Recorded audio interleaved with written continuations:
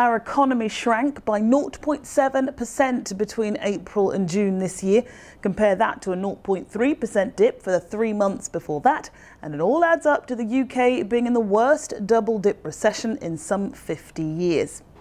The rain's got a lot to answer for. The Office for National Statistics said the wet sogginess and the extra Jubilee bank holiday added, and I quote, additional uncertainty in their efforts to work out the figures for how much we did or didn't grow, as the case may be.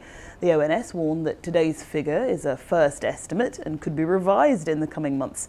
And this drop is way off the mark of what analysts were saying about how much we'd shrink, with many reckoning on around 0.2%. So how come? It's all due to a slowdown in the construction industry. Output here was down 5.2% because of the drop in public spending on affordable housing and infrastructure projects.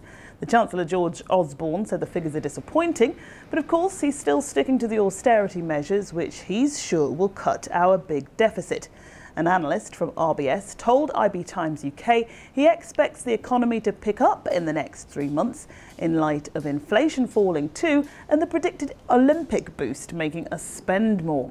Let's hope so. I'm Marverine Cole. For more news, go to ibtimes.co.uk.